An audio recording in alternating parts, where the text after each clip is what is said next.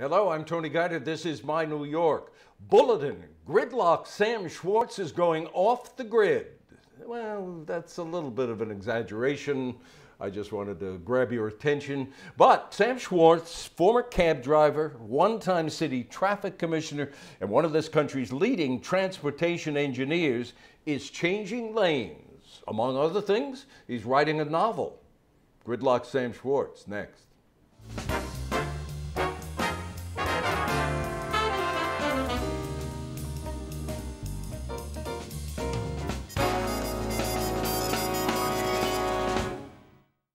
Sam Schwartz, good to see you. It's been a while. Great to see you again, Tony. You know, New Yorkers, of course, know you as Gridlock Sam, traffic commissioner and former traffic commissioner with the Department of Transportation, but they may not know that you are one of this country's leading transportation engineers, and your company has done transportation projects all over the country and even internationally, but now a big change. You've sold that company. Are you packing it in? Well, I'm not completely packing it in, Tony. Yes, I own the company. I started the company in 1995.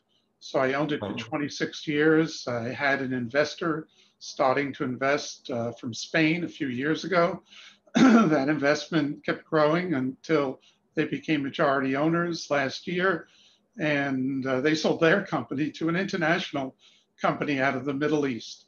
But I'm going to still do some consulting for that company.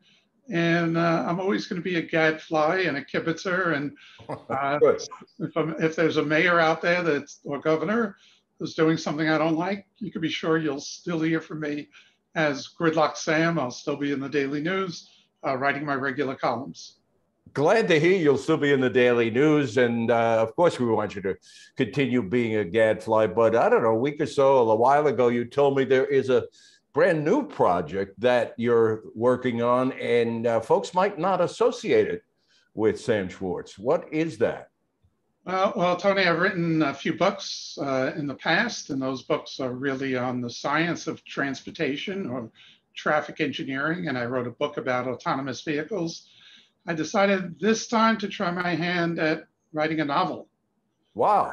On autonomous vehicles. And I don't want to give away too much, but there are a couple of bad guys in there. There's a good guy who turns bad and a bad guy who stays bad. And autonomous vehicles are simply computers on wheels. And so we've seen the hacking of computers, and you can imagine some of what takes place, but there are plenty of surprises that I don't want to give away. Okay, I can understand that, but it sounds like maybe this could be more than a novel. Maybe this could be a TV show or a movie. What do you think? Yeah, we're talking to a few people. A friend of mine is a screenwriter, and we're talking about the possibility of a movie. I think it lends itself very nicely to that, because there's obviously a lot of action with autonomous vehicles and the kinds of things they can do. So, you don't know, it could be both a novel and a movie. All right.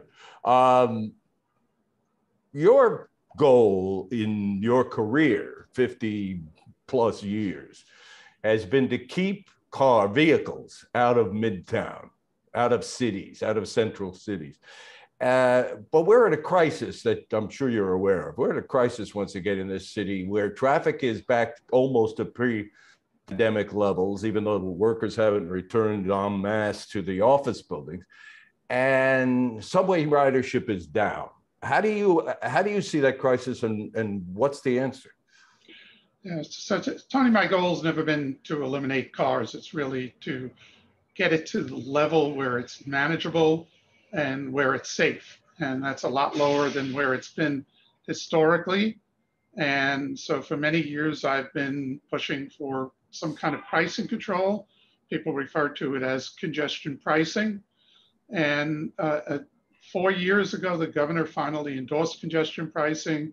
In 2019, legislation was passed, and then we had a Republican administration that did not give any clue to the state as to the kind of environmental statement it needed. The Biden administration has done that, so we have the possibility of completing the work for congestion pricing. And we're going to need it more than ever, because with the pandemic, what happened is the mode of transportation that got hit the hardest was public transportation. Even though study after study showed that it's not a vector, it's not a place where there's transmission if you're wearing a mask in transit, even in the subway system, nonetheless, people are shying away from the transit system and driving. So driving numbers are pretty close to normal in the New York area.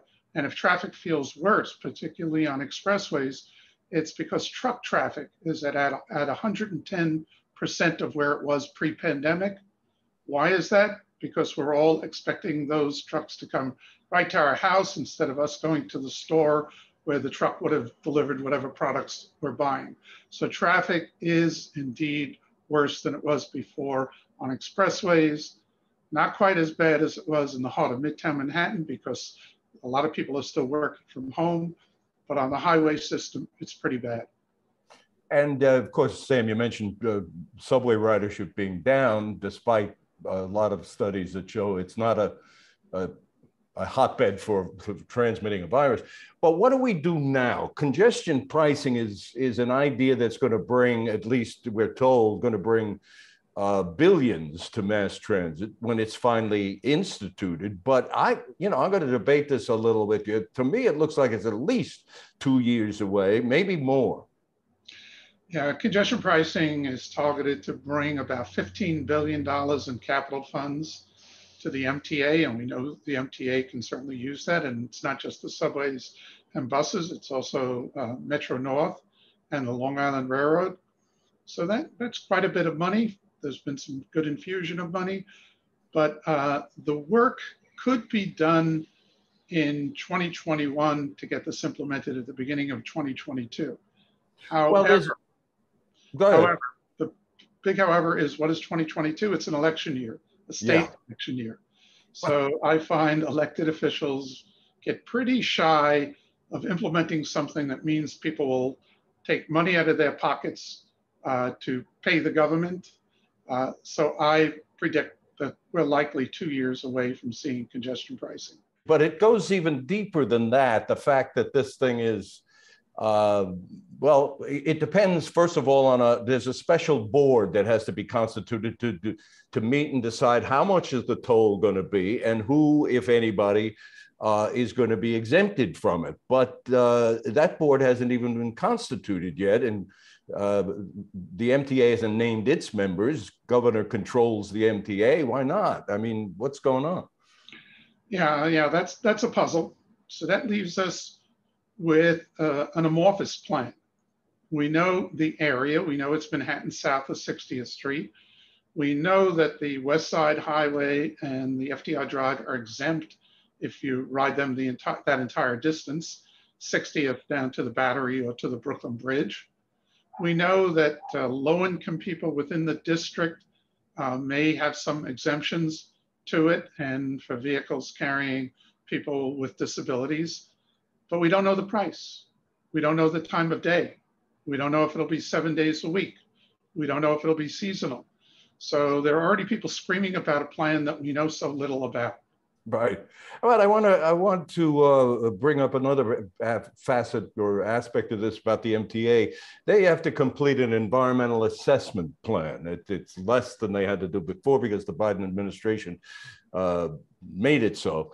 But they haven't started on that yet. And they claim that they haven't, if I read them correctly, they claim they haven't named the members of the board because they're working on the environmental assessment or beginning to work on. You know, a civilian, a taxpayer asks, why can't they do both things at the same time? Yeah, I believe the environmental assessment is largely written by now. So I think there is a document. They've been working on it since 2019. While they haven't released it to anyone, one of the curveballs that the Biden administration has thrown is they said they want to include New Jersey and Connecticut in this discussion. Exactly. And that means a lot of public hearings. So I think there will be a document followed by a lot of public hearings.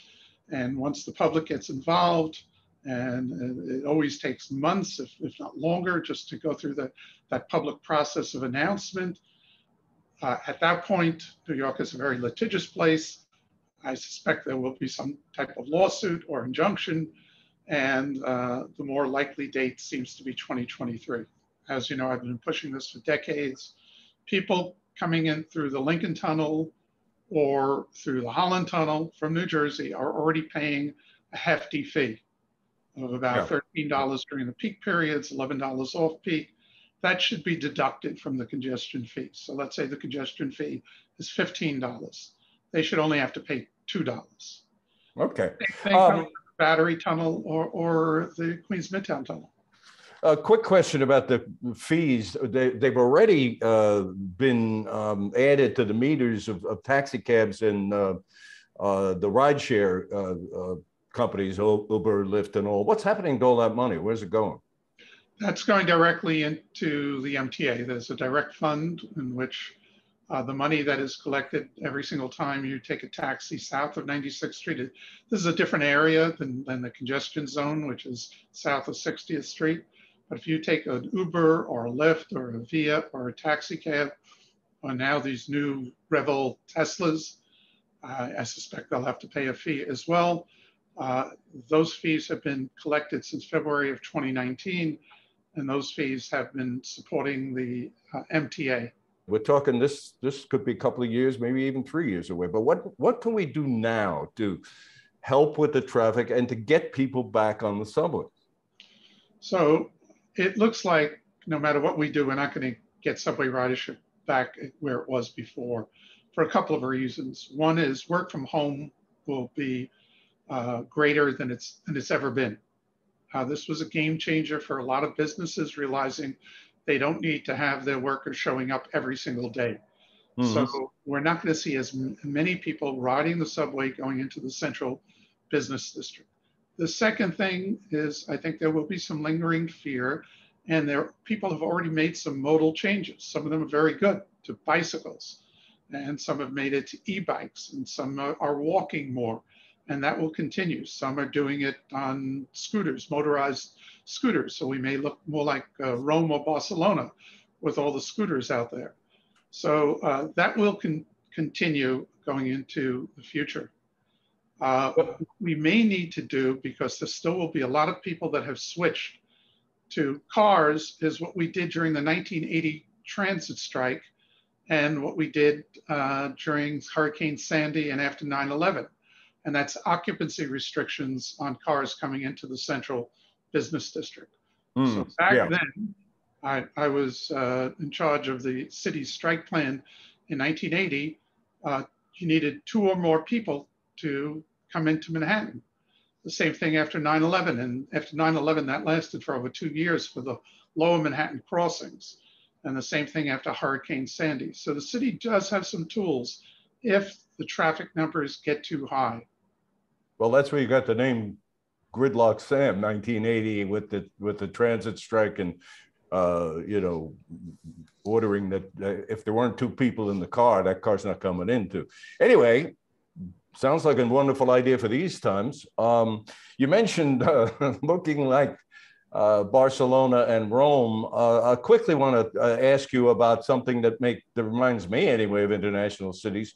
All those restaurant outdoor sheds for dining, which I happen to love, but I wonder if that's the best use of public space. Yeah, there needs to be a whole review.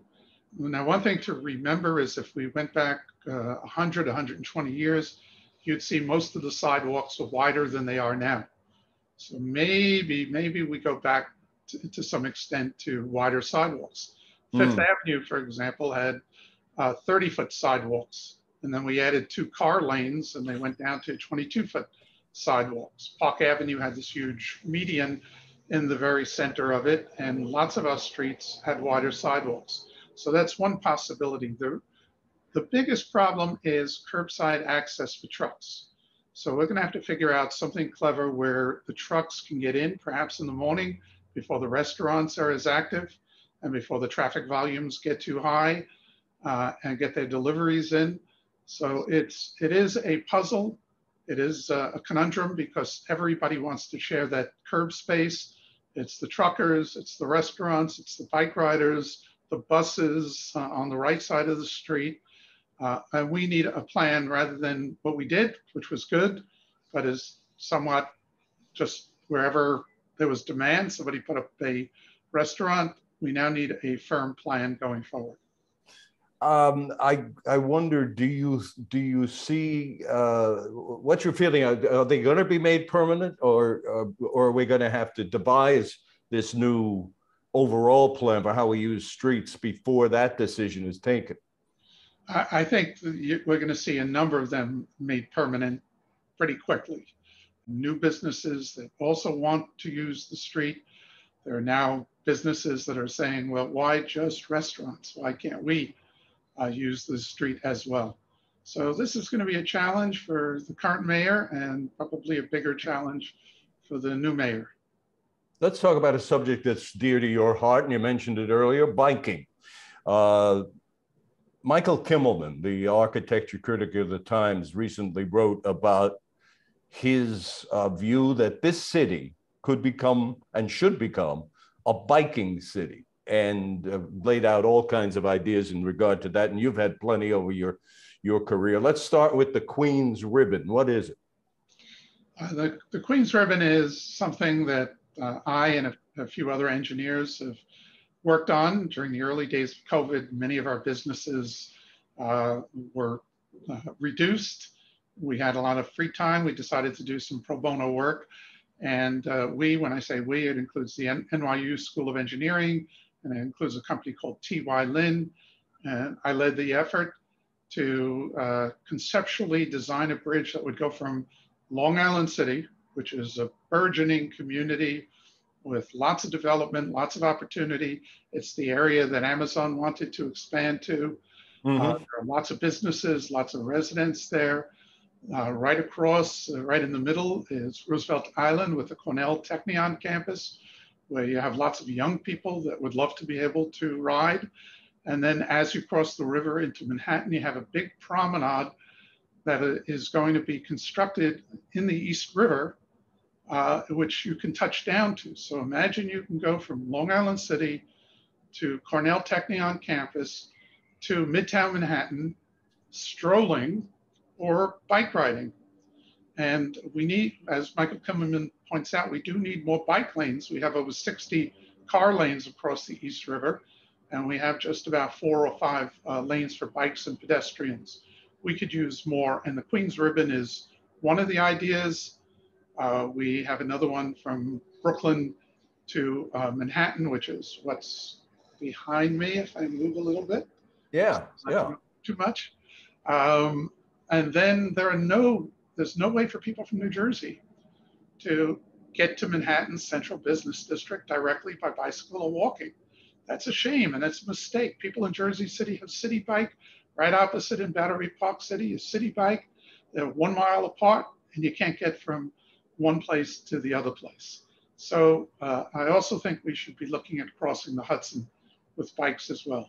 Sam, I want to go to some statistics that, I'm stealing from you, and your great knowledge of all of this. When you talk about the idea of a bridge, let's say from Long Island City, and all the possibilities that could bring for people walking across to Manhattan or biking across, I read where you talked about the Brooklyn Bridge, which is one of the great walking experiences in this city, walking back and, either way, across the Brooklyn Bridge. But when it was first built, the Brooklyn Bridge was for trains, pedestrians, and bikes. And it carried, I think, 400,000 people a day.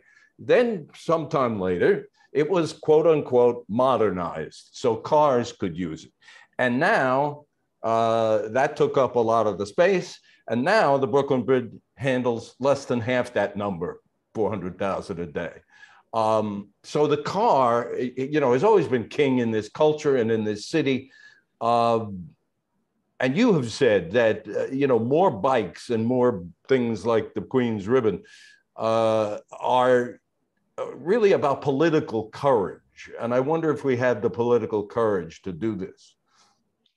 Yeah, it's an interesting question, and Tony, yeah, you got those stats right. The Brooklyn Bridge, I would add, when it opened in 1883, had a toll across. It was a penny for a pedestrian. It was 3 cents for if you were in a carriage. And by the 1900, those automobiles that came along that would charge 10 cents. In 1911, Mayor Gaynor removed the tolls from the bridge. But it's kind of interesting because the statistics of the bridge once handling 400,000, and after we modernized, it moves 170,000. I heard Bill de Blasio use that in a news conference, and one of the press people told me where he got it from me yeah. on it. We get all this stuff from you, Sam. But what he did is pretty courageous. He took a lane from the Brooklyn Bridge, from the Manhattan-bound Brooklyn Bridge, and he's completing it so that it will be a bicycle lane. So instead of 3 car lanes, we're going to have 2 car lanes, 1 bicycle lane, and therefore the promenade, which is beautiful, has become so hard to use because pedestrians and bike riders have conflicts all the time. It will be the pedestrians on the promenade, the bike riders on the roadway, and you'll see a turn towards a better balance of the use of the Brooklyn Bridge. Talking about those bridges that you've designed, and they're beautiful things. What about the cost? The Queens Ribbon, the bridge itself, would cost about $100 million. And then there's the approach roads or the approach ramps that would go down to Long Island City and go somehow tie into the promenade around Manhattan. So add another 50 or 75 million. So probably we're talking about 175 million. With all the rescue funds that we did get, this would be a pretty good use of our money. It's a healthy way to travel, ecologically, and on air quality, excellent for the environment. Talking, Sam, about political courage, the mayor, the city administration now has plans, or at least they announced plans, to add, I think it was 30 miles of bike lanes a year. Of course, this administration is going out of office, but they're pretty far behind even on that plan. So I wonder how much, you could speak candidly here. Cars are king, aren't they? And politicians don't like to anger drivers. I mean, is a biking city, Michael Kimmelman's vision and your vision, realistic in our political climate? Yeah, it's not just a biking city. I call it more balanced transportation, which the car certainly has a role, but rather than having a role of moving people more than 50% of the time, maybe 25% of the time, and bicycles taking up part of that and transit taking up part of that. What happens is the process goes through every community board. And in every community board, when you put in a bike lane, someone loses a parking spot, or a few people lose parking spots. Mm-hmm. And in the planning process, the losers scream much louder than the winners sing. So what we hear from are the people that feel that this is going to negatively affect them, as opposed to the people that this will benefit. The biking community has gotten itself so well organized that it's placed many of its members in community boards. So it's getting a little bit easier for a mayor to proceed with a plan like that. Before we go, I want to squeeze in a question about driverless cars. Of course, you wrote a book about that 2 or 3 years ago. I don't own a car. I used to own a car. I like to drive. I have just never understood why we need a world where cars are going around without people driving them. But maybe you can give me a thumbnail explanation. This is a good idea.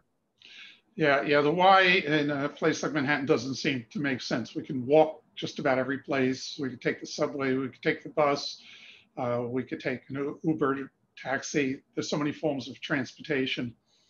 And it's going to be a long time before they can solve the problem of pedestrians.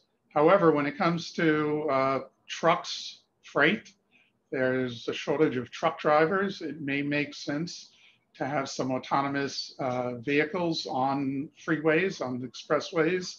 It may also make sense in areas that are poorly served by transit to have a form of microtransit rather than the big lumbering bus with a driver associated with every bus. Maybe triple the number of buses at the same cost, and that driver becomes a maintainer and a monitor of the 3 buses. So there are places where autonomous vehicles make sense for those people who can't get around, they can't drive any longer, or they have some type of disability that prevents them from driving. So there's a lot of good reasons for some autonomous vehicles, but it's not going to replace the car very soon. All right, Sam Schwartz, always great information from you. It's good to see you. And let me extend an invitation right now. When the novel is done, I want you to come back and we'll talk about. Okay, you're on, Tony. All right. First. Thank you, Sam. Thank you.